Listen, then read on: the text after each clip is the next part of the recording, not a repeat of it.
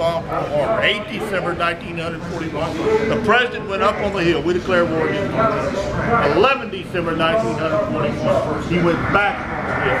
We declared war against Germany. World War II just began for the American people. Like I said, we're going to come together and we're going to sacrifice like we never had before. Some of our first. This is the very first time we ever had black Marines. The black Marines getting all our professionals in the uniforms and feel good to be inspected. This is the first time we ever had parents or Marine Raiders. I want to talk a little bit about the Marine Raiders. There's an idea of Roosevelt. They needed some special operations kind of guys. We got the ideas from the Royal Marine Commandos. These Marines were specially selected, specially equipped, and specially trained. There would be 4 battalions of Marine Raiders. They stayed together for about 2 years, and once they did their thing, the ones that come off the submarines, these guys that sit on rubber boats, behind enemy lines, cut Japanese throats, these guys were feared. They stayed together for about 2 years. We broke the battalions up, and most of them went back to the 4th Marine Raiders. The Marine Raiders Museum is located here at Quantico out at Camp Barrett, where we train our lieutenants Monday through Fridays when you can go see it. It's at our Marine Martial Arts headquarters. The museum still takes care of that, and you guys would like to look at some Marine Raiders stuff. The interesting thing about the Raiders, a lot of the techniques that they set up, our special forces are still using today. This was the forefront of special operators.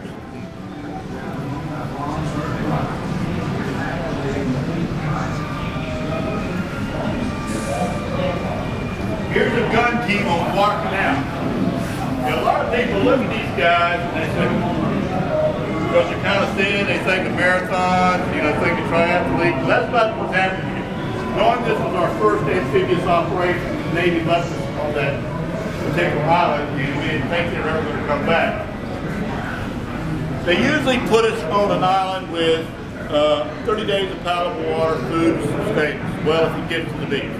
They ran out of palatable water, they ran out of food. The water they're getting is coming off out of puddles, out of streams, off the enemy. 98% of the Marines we've got in Guadalcanal right now have some type of jungle disease. Malaria, yellow fever, dengue. So we're not only fighting probably a real tough foe, and I know we write the history, we're always beating the Japanese up. When you look how long it took us to beat them guys up, because they were good fighters. We're not only sick, 98% of them are sick, we're also fighting a tough foe. The other thing is we did not have antibiotics. Did not have antibiotics. We've gotten so much better at training, equipping, supplying, to take care of our people, our Marines on the battlefield. I tell people now, I've never been so proud to be a Marine than I am today. Right now, probably on the current war of terrorism, we've lost a little over 5,000 American lives. I do not take one loss of life lightly. I've had close to 20 years going to deploy, so I've lost Marines in combat, lost Marines in battle. They'll stay with me the rest of my life. But when we get over into the World War II and I start talking about the loss of life during battles, they're going to take your breath away. Here's some examples of some movies that we've got.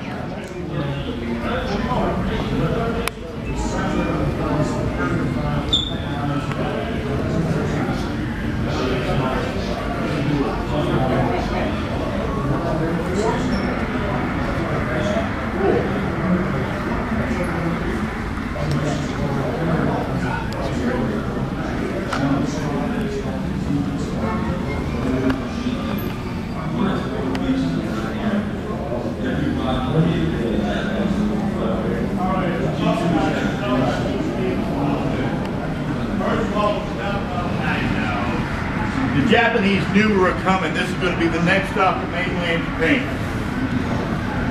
They knew they couldn't win, but they wanted to cause enough damage that we would think twice about coming to mainland Japan. They had the best they could possibly have there defending the island. But they needed a commander to command those Japanese forces. They selected a lieutenant general by the name of Kobayashi, who was an aristocrat. He was 7th generation samurai, came from the warrior. He was a poet. He had traveled throughout the United States and Canada. In fact, been the assistant one of the actually in both. Had studied in Florida. This guy wasn't no dummy. Family had 2 little girls and a boy. That's the human side. But tell you how more especially was the night prior to him deploying to Iwo-Jima, he had a personal audience with the Emperor of Japan. He just don't ring his doorbell himself. Has anybody seen the movie Letters from Iwo Jima or Ground? We had to do something about it. The Marine Corps was tasked with 1 Marine division. The 1st Marine Division is in Finland, the 2nd Marine Division is in Lejeune. There was not a full division in either location, so we brought them together. And there was still not a full division, but we designated the 1st Provisional Brigade and we deployed them to Korea.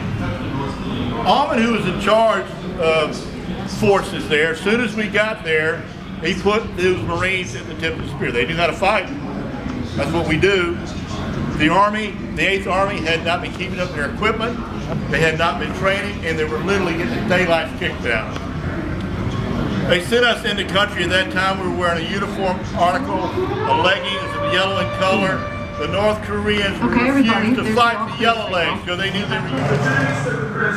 Third platoon is overrun. Can you hold still, sir? I'm fine. Yeah, it's not more than a beat state. No, there is no possible chance of relief right now. If I don't clean it up, it'll get infected. Then you'll be They're swarming all over us. Fire on the ridge.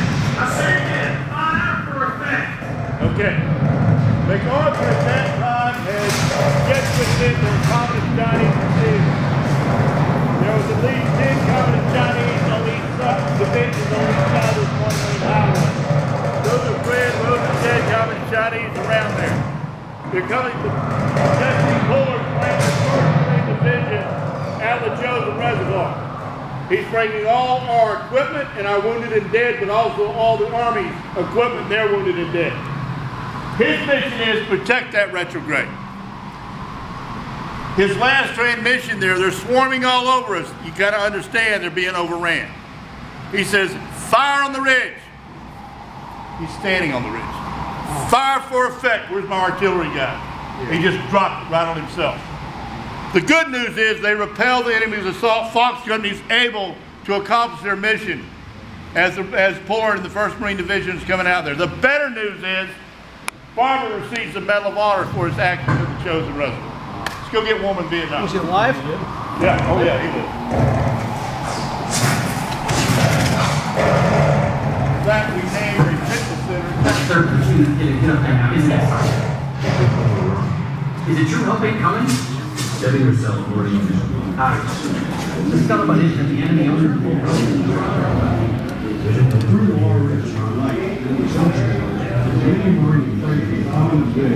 Turning west. When you would again hear the welcome roar of your planes as they dealt out destruction to the enemy. A bond of understanding has been established that will never be broken.